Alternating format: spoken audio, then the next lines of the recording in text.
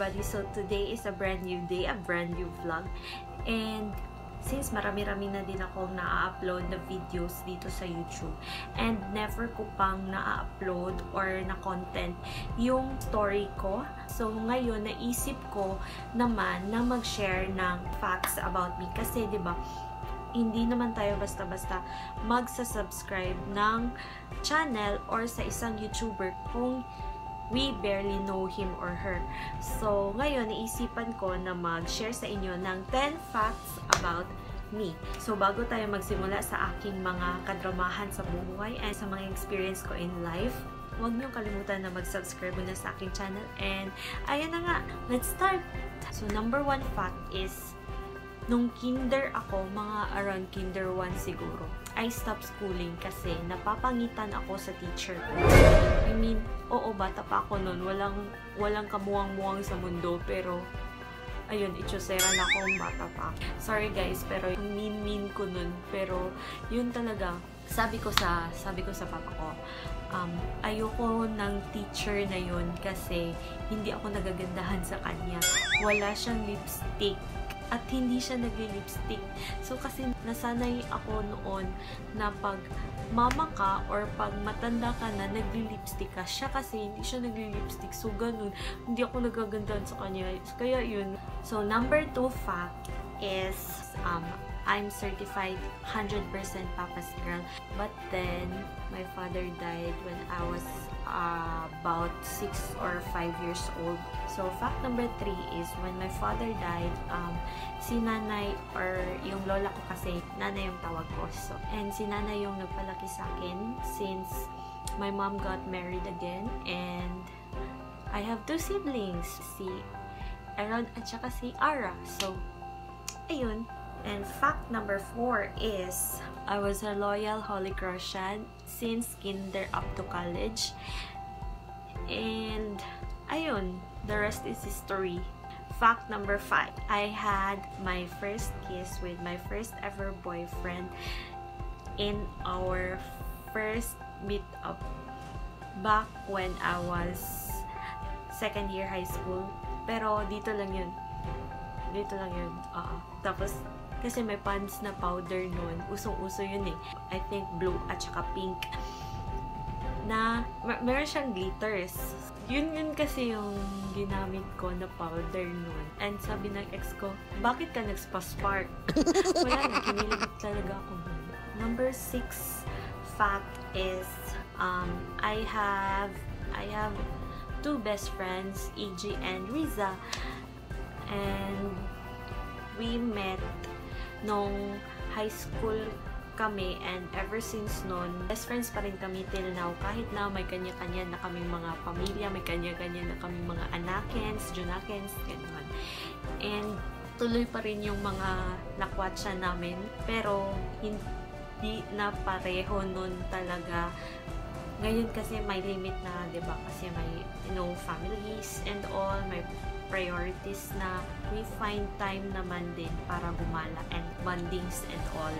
So, number 7 fact is, I took Bachelor of Science in Customs Administration in Holy Cross of Davao College. And, ayun, ups and downs sa college life. Actually, hindi talaga customs yung gustong-gusto ko talaga na course. Pero, kasi customs, so maraming pera and all. So, ayun. And then, hindi ko pala siya magagamit. Sabi nga nung uncle ko, bakit customs yung kinuha mo na hindi mo yan magagamit? You should take accountancy or major in finance, something like that na course para sa business. Pero, ayun nga. Tama nga yung uncle ko nun. Hindi ko talaga siya magagamit. And I graduated October yan because of love. Kasi na-in-love ako nung time na yon, and with my classmate. Kasi sabi niya, sana sabay tayo mag-graduate. So, ayun, kahit na kayang-kaya ko talagang mag-graduate nung March, nag-iwan pa ako ng 2 subjects Oo, 2 subjects para lang ma-Octoberian ako, diba?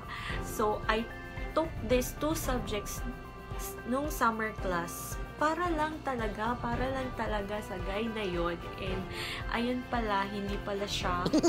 And he was my ideal guy, and I was so in love that time. Hindi ko talaga ma-imagine bakit. So ayun, Octoberian ako because of gugma-gugma, because of love na gugmang diatay pala.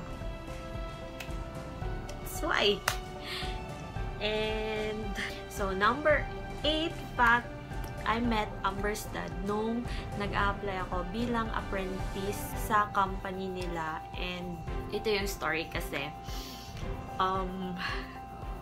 yung mga girlfriends ko, yung barkada ko talaga, si Eunice, si Mami Precious, si Jessa, si Jinky, and ako. Ito sila, may kanya-kanya na silang company na pag-OJT-han. So, ako na lang talaga yung wala. And, ayun, ni-recommend ako nung boss nila sa doon sa company ng father ni Amber. And, ayun, doon ako natanggap. Sabi ko talaga, first ever, nung nakita ko talaga siya, dapat dito ako na company mag-OJT. Dito talaga, as in swear, sana dito, sana Lord, sana dito. Kasi, ay, parang, oh my gosh, ang gwapo-gwapo niya, and parang ganun na feeling, and ayun, I was melting at that time kasi ang gwapo-gwapo talaga niya, and hindi ko akalain na magiging kami and magkakaanak kami and all. So, nagtagal kami and we have our baby girl. Ano talaga, hindi ko talaga ma-imagine na magtatagal kami na ganun. Kasi, ang reason ko talaga kung bakit ko siya ginawa is syempre, gwapo siya. And para lang din hindi ako mahirapan sa OJT ko. Pero, nung nagkakami na, pinabayaan niya na lang ako mag-process and all. So, na-develop naman din ako. Kasi ang gwapo-gwapo. And, you know na, the rest is history. We have Amber now. So, number 9 fact is, gusto ko lang talaga ng anak. Bahala ng walang papa, walang daddy, walang tatay. Bahala na. Basta, gusto ko lang ng anak. Bahala na hindi mo panindigan yung anak mo sa akin. Basta gusto ko lang talaga ng anak. And ayun, na-achieve ko naman siya. That's why I have Amber. Then, the last fact is, I have 6 years of job experience and now I'm jobless. That's why I'm in YouTube. So, ayun na nga guys, ang aking mga life experience and the 10 facts about me. And I hope nagustuhan nyo itong video na to. And kung nagustuhan nyo, give it a thumbs up. And huwag nyo kalimutan na mag-subscribe sa aking YouTube channel. And see you in my next vlog. Bye!